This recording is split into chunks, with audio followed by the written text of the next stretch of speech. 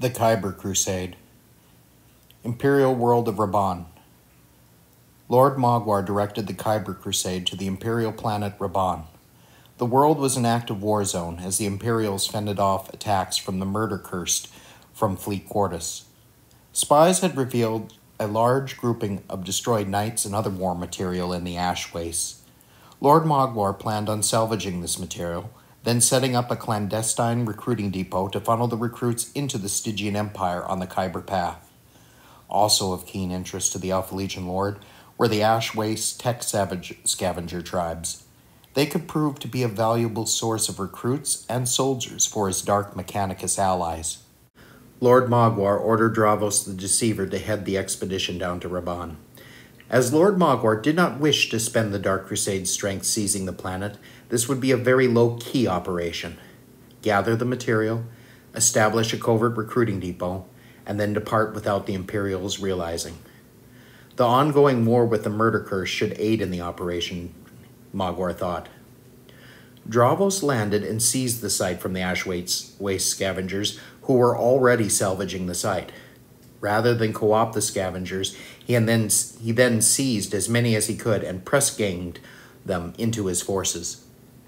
The ash waste scavengers who escaped were outraged and informed the Imperial authorities of the Alpha Legion activities out of pure spite. Alarmed, the Alpha Legion were joining the murder-cursed in the war for Rabbon. The Imperials dispatched a large force. Spearheading the force was a Crimson Fist battle group. Beastmen scouts gave Dravos warning of the Imperial advance. With it went any chance of establishing a clandestine recruiting depot. Still, if Dravos could defeat the Crimson Fists, he could complete the salvage operations. Dravos ordered the attack and then informed Lord Mogwar of the situation. He added that his warp sight and the omens foretold of an Alpha Legion victory. At the command of Dravos, the Harkoni Cabal led the Harkoni hunters in a pell-mell charge towards the Crimson Fist captain and heavy intercessors. The Cabal's pre-battle rituals filled the cultists with the power of the dark gods, and they charged in an overwhelming wave, knocking 3 of the Gravis Marines to the ground and butchering them. Their axes and blades wounded the 4th, but the Crimson Fist captain strode amongst them, his relic blade hewing through the cultists in his fury. The cultists fought back, confident in the favor of the Pantheon, and in the Hellbrute coming up behind them to support them.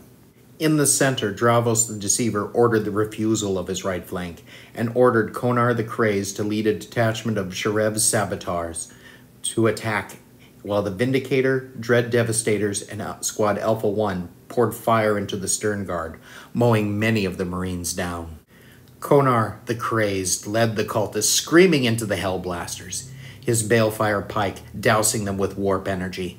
The Hellblasters outmatched his force, but Dravos and Squad Alpha 1 had assured them that they were right behind them, backing his force up, so the cultists fought desperately.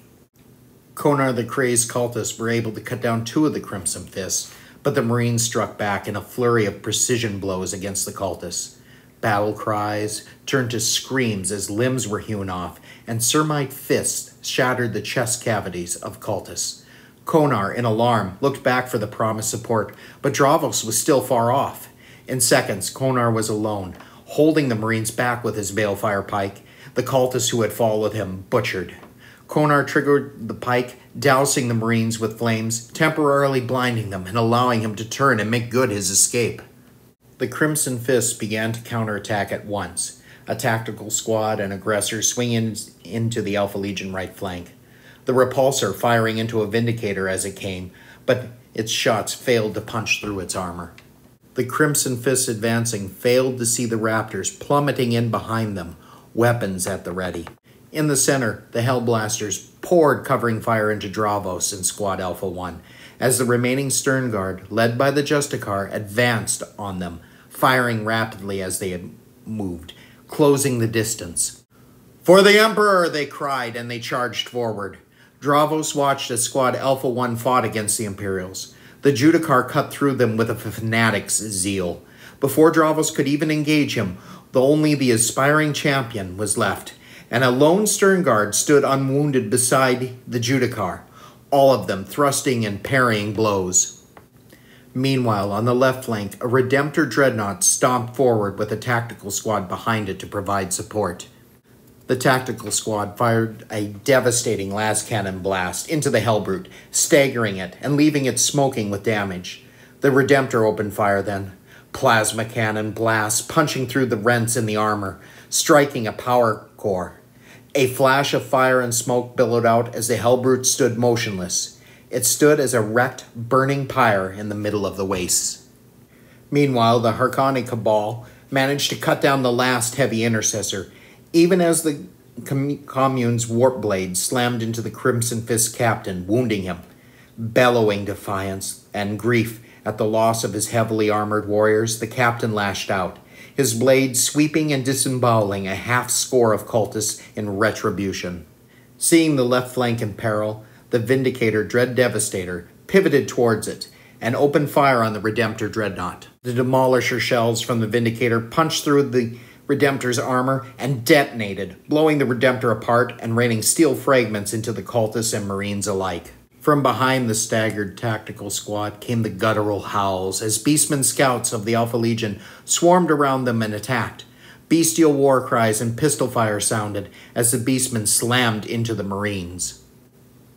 The Beastmen's blades hammered into Sermite armor, cutting down 2 of the tactical Marines before their bestial howls of bloodlust turned to howls of horror and panic as the Marines butchered them, chanting their litanies of hate of the unclean and the mutant through their helm voxes. Suffering 80% casualties in a mere 2 seconds, the Beastmen turned and fled.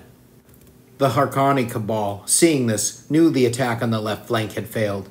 Firing pistols into the captain, they began to retreat, with the captain cutting down a few more of their number as they ran. The captain continued to pursue before fire from the Havocs checked him and the tactical squad's advance. Red lightning strikes flew down from the skies and erupted in a thunderous bang as Lord Mogwar and his Terminators and the Obliterators teleported into the battle. The Obliterators' demonic fire lashed out at the aggressors on the right flank, cutting down one and wounding another as they turned and advanced on the corrupted warriors. The aggressors unleashed a torrent of sacred promethium before launching themselves into a swirling melee. The demonic power of the Obliterators warding off devastating blows even as the aggressors dodged their own blows in kind as a frantic melee ensued. The Raptors leaped behind the tactical squad and the repulsor, the normal screams of their jump packs amplified by the raw demonic power they withheld. The melt-a-gun fired and melted a hole in the repulsor's hull that bellowed smoke. The Raptors then charged, cutting apart a number of the Crimson Fists in the savage fury of their charge. Revving chain blades swung, and shocked by the sudden onslaught, the Crimson Fist fell back from the Raptors' terrible blades. Meanwhile, in the center, Lord Mogwar and his Terminators poured a hail of fire into the Hellblasters. Bolt shells shattered helms and blew the Crimson Fist Marines off their feet. Seconds later, Lord Mogwar and his retinue crashed into them, the accursed blades and power fists making quick and grisly work of the Primaris Marines. A sudden flash of lightning saw a 10-man Crimson Fist Terminator squad teleport into the troubled Crimson Fist Center, led by a librarian framed by psi lightning. They poured their fire into the Raptors, wounding and scattering them as they sought cover from the hailstorm of fire coming at them. Meanwhile, Dravos dueled desperately with the Crimson Fist Judicar, the staff at Tymet ablaze with warp fire as he swung it down at the Imperial's head.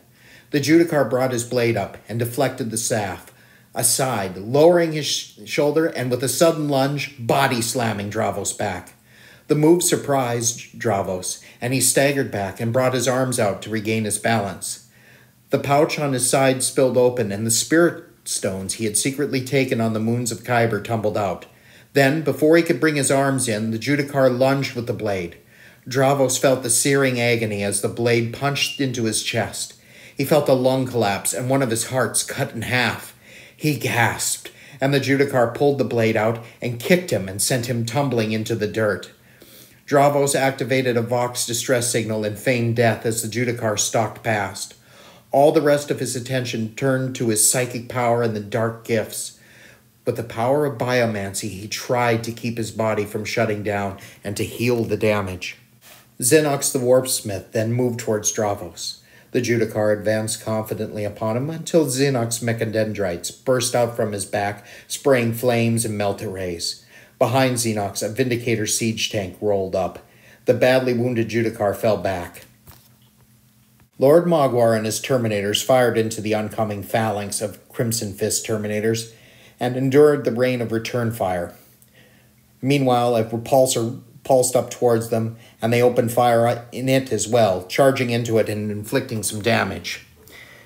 The left flank was caving in, and the forces on his right flank were stymied. Dravos was down, and he was having a hard time holding the Crimson Fist counterattack at bay. A Vox report from his aerial recon elements reported 2 regiments of Imperial Guard and a 3rd suspected regiment of Planetary Defense Forces were converging on the battlefield. Inwardly, Lord Mogwar raged. Dravos had made a disaster of the entire operation. He could still win here, but the operation itself was beyond saving. He opened a Vox link. All units fall back to the landing zones. Vindicators and Terminators to cover the withdrawal. Units are to recover the wounded and equipment as best they can, as they withdraw. Upon reaching the landing zone, forces are to evacuate back to the Shard of Tartarus. As they fell back, Lord Mogwar came upon the badly wounded Dravos lying in the dirt, splattered with blood. His anger flared hotter as he saw the spirit stones scattered around Dravos. "Lord!" Dravos cried, raising a hand. "Silence! You have failed me, Dravos. Not only that, but I can see from the scattered spirit stones you have withheld from both me and the Legion. A few stones kept as spoils is one thing, but this, coupled with your failure here, are quite another." "Gather the stones," Lord Mogwar ordered a Terminator. "My lord?" Dravos cried.